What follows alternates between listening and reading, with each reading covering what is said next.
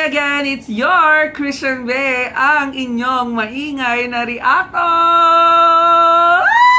Ayan.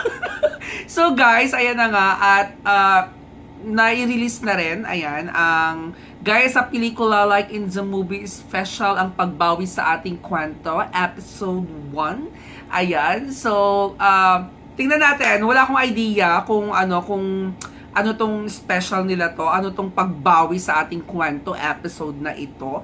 Ayan, so tingnan natin. Na-miss ko rin ang ang pancake, neighbors, your ballad, mga pa ganyan. So, samahan nyo akong muli sa isa sa mga series na, alam mo yon, binigyan ng napaka, yung deep na na pagmamahalan, yung deep na kwento ng pag-ibig. Kasi sila yung yung Gaya sa Pelikula yung talagang nagbigay sa atin ng napaka malalim na kwento ng pag-ibig talaga, which is talagang tumatak talaga sa atin. Aminin nyo yan, di ba? So, eto na, at samahan nyo na akong muli, ayan, na panoorin, ayan. So, kung gusto nyo mapanood po yan nang malinaw, na walang nagsasalita, na maingay na katulad ko, so please check my description box, dyan yung po mapapanood. So, kung gusto nyo naman makita po ang aking kalandian sa panonood nito, panoorin nyo po ako. Focus lang kayo sa akin. Focus kayo sa akin! Charay!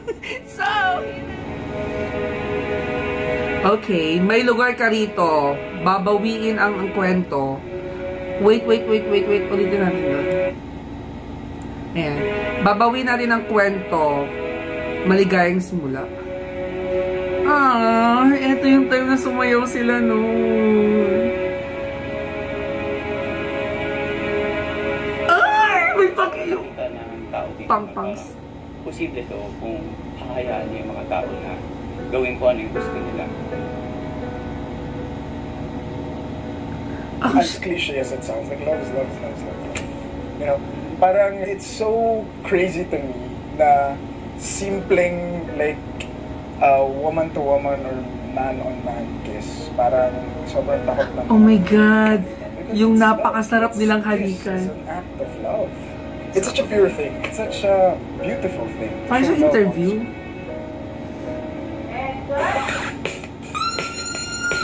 Ay, mga reactors!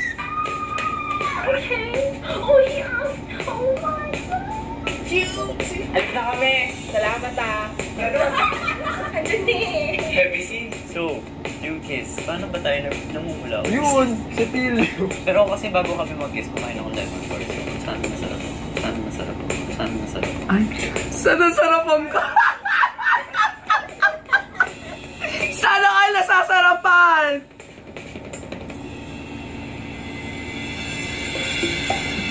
Finding car and blood. Okay. Papakita nila yung mga audition. Okay. Are you gay? Yeah. Hindi hindi Ang dami na audition. Si ano yun? Magagaling. Nakaharap na uwi yan. Yeah. My ex offered. Baka sa kanila na parang tapos na. Kasi, di ba, sabi mo sa akin mo na, mo ko. I hate it when people do that. Like it's a euphemism. Andang ba ako? Boyfriend. Hindi kami sanay na nag-audition at namimili ng auditionees via the screen. Kasi in the past projects, maraming physical screening yan. Just say it. It needs no euphemism. It's not an insult. Sorry. Ayun. Si Bartolome nag-audition. May dito nga ako bakla eh. Kasi, di ba, yung kanina, sabi mo sa atin mo, ibig kong sabihin, ano ka ba talaga? Sa lahat ng interviews, sa lahat ng callbacks na experience ko, yung Gaya sa Pelikula yung may pinakamahabang interview. Kasi nga, we are also looking for ambassadors who can effectively and responsibly speak about the community and speak for the community if need be. Just being the way I am right now, which is being outspoken about how especially trans people, should be treated. Attending and being visible in events that are focused on Soji. Isa sa mga kinonsulta ko rito ay si Direct Rod Singh. Si Rod. Kasi parang sinabi niya talaga sa akin, kung kaya mo sis na ano na parang at least isa man lang sa vida nyo ay out. Parang importante nila makita na may actual katao sa labas. Okay. At mas madali nila makikita yon kung yung actual na kung yung actor mismo na gumaganap dun sa papel ay bakla kahit sa labas ng kwento. Ang galing! Hi guys, I am AJ Season. I am 20 years old and I auditioned for the role of Carl. I'm Andrew Miguel. I'm 25 years old. I'm auditioning for the role of Carl. Hello, I'm Ian Pangilinan, 22, auditioning for the role of Carl and Vlad. Hi, I'm Carlo Pangilinan, 24 years old, and I'm auditioning for both Carl and Vlad. Carl and Vlad. So sila yung mga apat na napili noon. I think I share that some of those things with Carl. The confusion with the world, the frustration of you want to do something but you can't do it because may expectations sa'yo, etc. People might say na Carl is just the typical cliche character na nakikita natin sa iba. Pero no, it for me, nung inaaral ko yung character, it represents everyone. Marami makaka-relate sa kanya. Si Vlad naman, for me, is somebody who's weathered life. You know, he sort of... Alam mo yun, ang layo ng itsura nila ngayon, no? As in talagang... You can't help but feel that some part of... Glow up talaga ang nangyari, no? Tinan mo yung book ni Ian, no? And that's growth. Daming sir! Si Carl, yung eager freshman student that I was. I really was.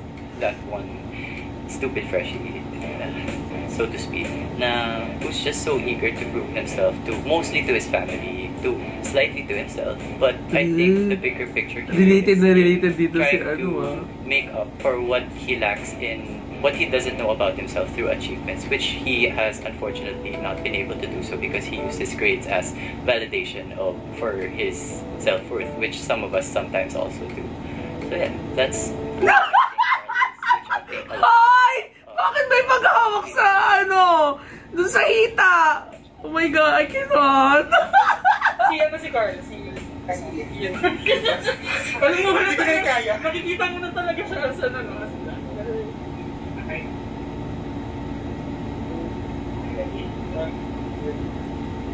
Okay. Take one. Action.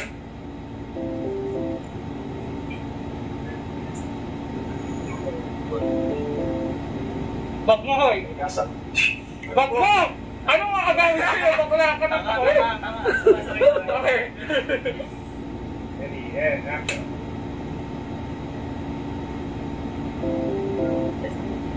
Go. Okay, teka lang. Sandali. May kinuha ka sa akin. Article 3, Section 3. Ano? Right to privacy. Kuya ka na pala ngayon. Akala ko ba theater? Teka lang, kailangan ko... Sandali! Tignan ko muna. Mamaya may kinuha ka eh. Okay. Baliktad yung character nila dito. Camera, ang galing mo yan, camera. Go lang. Tinakbuhan na ako ng kliyente ko ng ilang buwan, so wala akong bayad sa renta. Mamaya may kinuha ka ba? Excuse me? May kaya pamilya ko, hindi ko kailangan magnakaw. Okay, may mga mayaman na rin tayo nagnakaw. Touche. Pero nang trespass lang ako. Kapag ng trespasser ang magnanakaw. Tingnan mo. That's not how the saying goes. Ewan ko ba? Ano ba? Bakit natakot ako kayo dyan? Baka mahanap dyan. And 3, 2, 1. Action. So pinapakita nila dito yung kung paano nila binuo talaga itong Gaya sa pelikula. Ang kulit naman. Pa-BTS, pa ganyan. This is an invasion of privacy. Kasi nakuhan na ako ng kliyente ko ng ilang buwan, so wala na akong bayad ng renta. Mamaya may kinuha ka pa sa akin. Excuse me? May kaya pamilya ko. Matawarin mo na ako dahil nakaw sila. Touche! Trespasser ang magnanakaw, sabi ko na sa'yo eh. Well, alam mo, kung wala rin naman pala akong mahanap. Hindi dyan na lang. Oo, tingnan mo. Are you freaking kidding me? Oh my God, I cannot! Hindi ko kaya to! My God, hindi ko kaya si Ian nakaloon! Siya yung nakaloon! Yung makikita ni ate! Oh my God, si Ian! Ian, no! No! No! Oh, bakit? Baka kasi dito ako.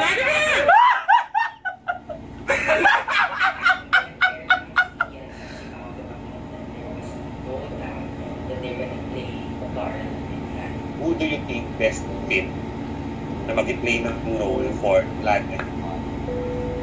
Ian for Vladimir. Parang, Paolo could also play Carl. Well, because yun yung of all yung mga naka-eksena ko, he was the one who was really dominated the scene nung nagkaroon ng mga exchanges. So, Ian for me is who I would pick as Vlad. Parang he has that yung spirit na Carl has. Like, you can see it in his quips, you can see it in his... Ang galing! Ang galing, grabe! Hirapan talaga ako na i-proseso to. Pero syempre, hindi lang naman ako yung masusunod. It's fine. It's fine. It's fine. Hindi lang naman ako yung masusunod dito. Nagkataon lang na lahat ng members ng team dito gusto ka rin para mag-play na Carl. So, congratulations! I love you. Congrats! Check niya kung totoo. Check niya kung totoo. Yung reaction niya! May iyak na siya! Oh my God!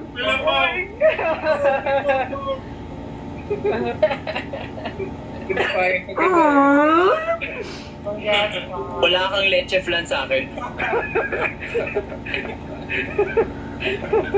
Ay, ano ba yan? BTS pero nakakaiyak ha? Love you, Papa. Congratulations! Congrats, Pao. Yung kay Ian naman, yung kay Best Actor. Pao, can you stay for a bit? Kasi nakausap na namin si AJ. Ay, sorry. Yung partner mo. So, yeah. Okay. I'd like to say lang na Reaction naman ni ano. congratulations, Ian, for being cast as Vlad sa Gaya sa pelikula. Sana ay masaya.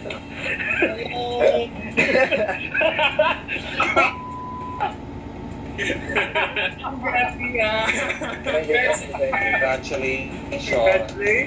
Pumunta sa Ian. Bakit ba't ka pinagawa sa akin? Ian. Kinabahan ka ba, Ian? I'm sorry. Oh, I mean like parang never say like hooray until he announced. Aww. So, what's gonna happen? Yeah. Can you, pwede bang mag-leave muna si Ian saglit para makausap natin yung makakapartner niya muna? Pero what made Paolo and Ian stand out is their off-screen chemistry. How are you feeling? I'm good. Yeah. How about you? Bit reasonably shaken off some First of the online jitters meet from like an hour ago, but Yeah, good. I just wala lang. What do you mean? What do you... Yun, wala lang. Parang mas comfortable ako right now than I was an hour ago. Yeah. So yeah. That's good. Excited to work with you. And everybody here. Of course. Oo nga, nakakakilig! Awkward! Pero kinikilig ako nun. Oh, ano? Ayun! Mamaya!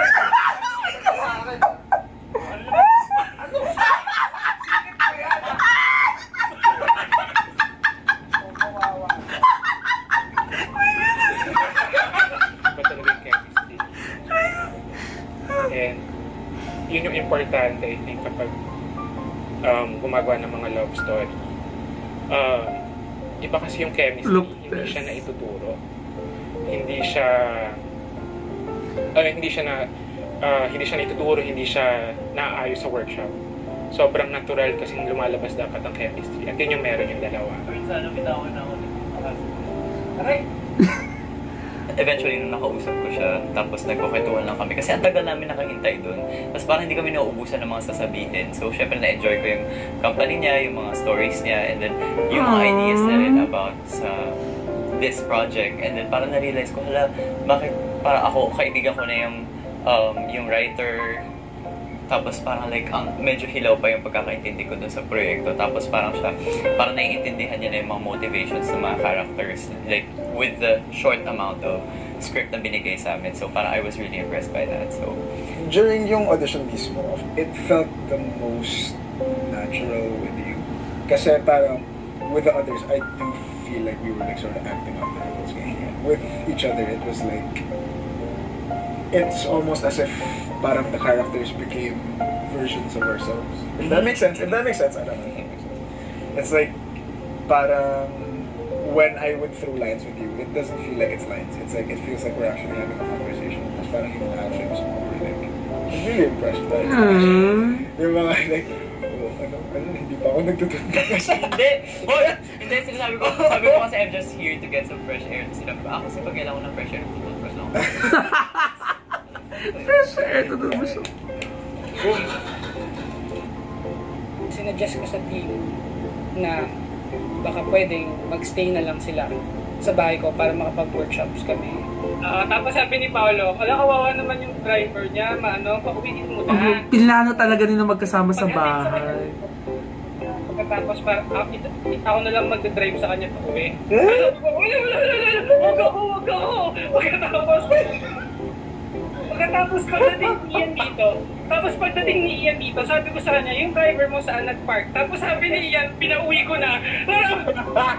Hoy! Social distancing yung dalawa. Yun dito, nag-usap kayo to. Yung Tagalog is beautiful. So nice of you naman to grace us with your presence, lad. Nag-lock ng pinto. Grabe ka, Vlad, pinaghintay mo yung boyfriend mo, ha? Akbayan mo man lang, grabe naman to, yan. Bago pa lang kayo, eh. At saka tayo, bago pa lang kayo. Ay, di ba dapat may kid? At hindi po kami showin, di ba, Vlad? Oh my God! Practice lang to, ha? I cannot!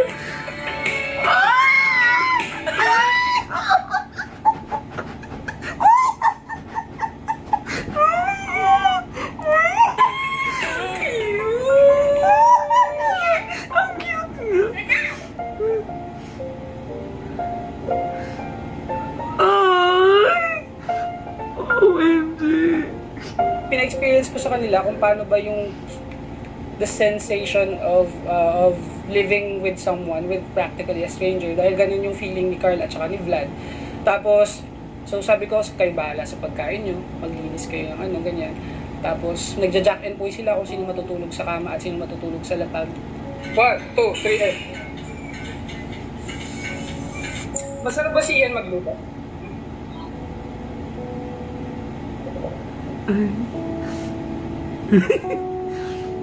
Si Paolo, masarap ba magluto? Hindi. Magaling siya magugas ng plato. Pero ang pinaka naging focus yung workshop namin, yun ay yung intimacy, tsaka longing. Because longing yung pinaka-importante feeling ko na makuha ni Carl at tsaka ni Vlad. Yung having feelings for someone and not being able to afford those feelings. It was good. Because especially now that we're still building the actors, discovering something new about the characters and even yung mga little workshops that we did.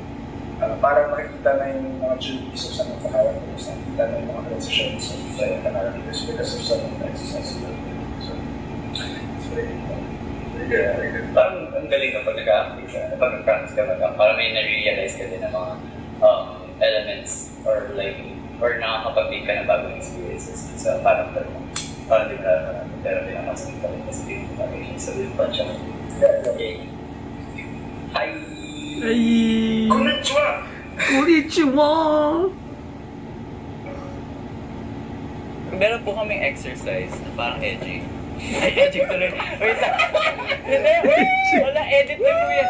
Edit na po yan. Ano tawag doon? Edges. Edges. Edges.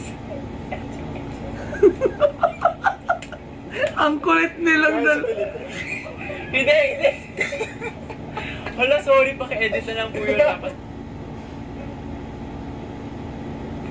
May exercise po kami tawag ng edges. So parang, ang kailangan mong gawin, magkaroon ka ng longing towards someone.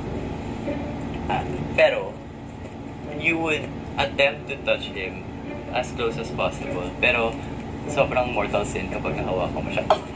Ganun. Ang taray, pati yun! Pati yun! Nakatulong siya kasi Pinractice nila talaga.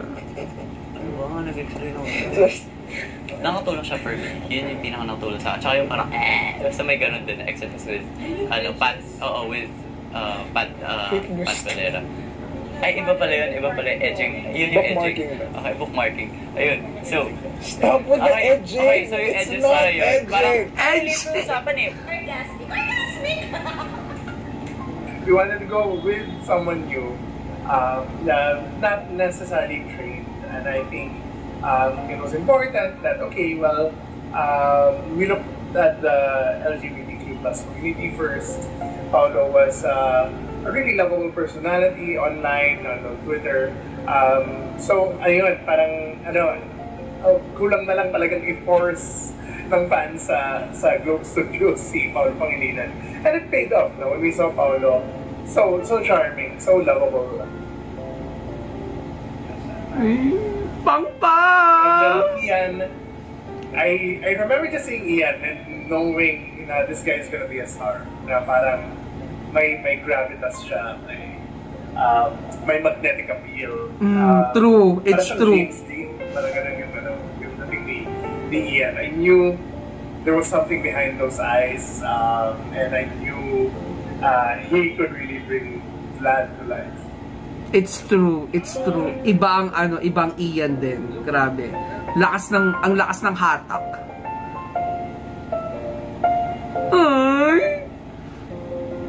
Ayun yung gusto ko na, no? Paki, sumasayaw siya.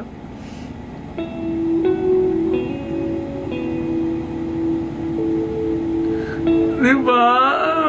Ay, na-miss ko to yung eksenang to. Naging malaking responsibilidad sa akin nagampanan tong role na to na kung ano talaga siya, na masaya siya, kung malungkot man siya, na maging buhay siya para sa mga ibang tao. Malaking bagay siya para sa akin na isa akong homosexual. The music, oh my God. Na pareho kami ng sexual orientation ng pinoportray kong character. There are like real people who Galing. Sexual, like all of these other things, who look to these kinds of stories to represent like what they live. So as much as it is cute, there is a responsibility there, definitely.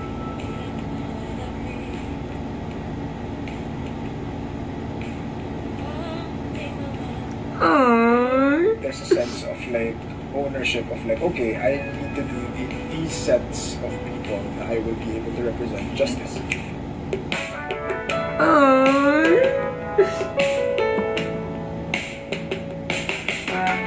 Ang baya, baka ma-CPR tayo.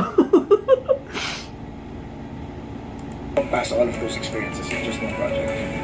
But in orienting ourselves with Team Soji and like all of the different lived experiences that other people go through, but yung portrayal namin is done with a sense of like responsibility. Ay, ano ba yan?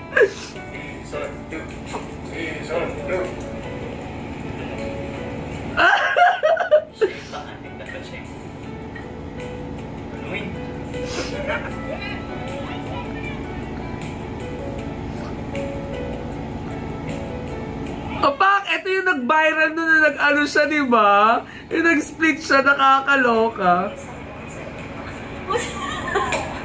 Ate Judith!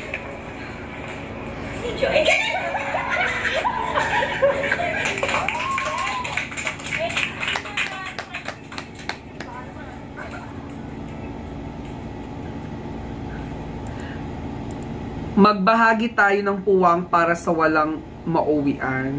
Ay. So, ayan na nga guys. Para siyang pa-BTS. Alam mo yung mas lalo ko pang na-appreciate yung Gaya sa pelikula kasi hindi pala basta-basta yung paano nila binuo itong ano mula sa casting talagang alam mo yon kaya pala ganun kaganda yung binigay na kwento sa atin, yung binigay na acting ng mga ano ng mga nagpo-portray, yung kilig, basta lahat total ng ano ng Gaya sa pelikula. Now, mas lalo pa natin siyang mas lalo ko pang naintindihan na ganun pala, hindi basta-basta lang talaga na yung pag-audition nila, di ba? Nakita mo naman and then tumira pa talaga sila. Kaya ganun na lang din talaga yung ano, yung kinalabasan ng Gaya sa pelikula. Alam mo, kahit BTS lang siya, nakakilig, tapos ba yan, naiyak pa ako doon, ba yan, kakaloka. So, excited na ako sa season 2. Excited na ako sa season 2. And sana, ano, malapit na. Sana malapit na season 2. My God! Diyos ko, gusto ko makita. Kasi, gusto, di ba, nung season 1 kasi, it's more on, nakafocus lang kasi talaga doon sa, ano na yun, doon sa, anong tawag ito? Yung sa apartment na yun, di ba? So, parang ngayon ata, di ba, parang outside na, parang ganun, outside that apartment na. So, baka more on character. Marami pang mas makikilala pa natin. So, ganyan. So, abangan natin. Ayan, season 2! Season 2! Ayan. So, hi! Ayan na nga guys. Ang Gaya sa pelikula na para pa-BTS nila. Ayan. So, yun nga yung ano. Kaya, tinawag siyang parang ang pagbawi sa atin ng kwento. So, ikinikwento nila sa atin. Ayan. Kung paano nila sinimulan yung Gaya sa pelikula. Ayan. Ang galing, no? Apakagaling. Bravo! Ayan lang masasabi ko. So, guys, ayan. Ito na po ang Young Christian Bay. Ayan. Ang magpapaalam na po ako. Ayan. Ang taong marupok. Pero, hindi pokpok. Bye, guys. Good night. Love you all.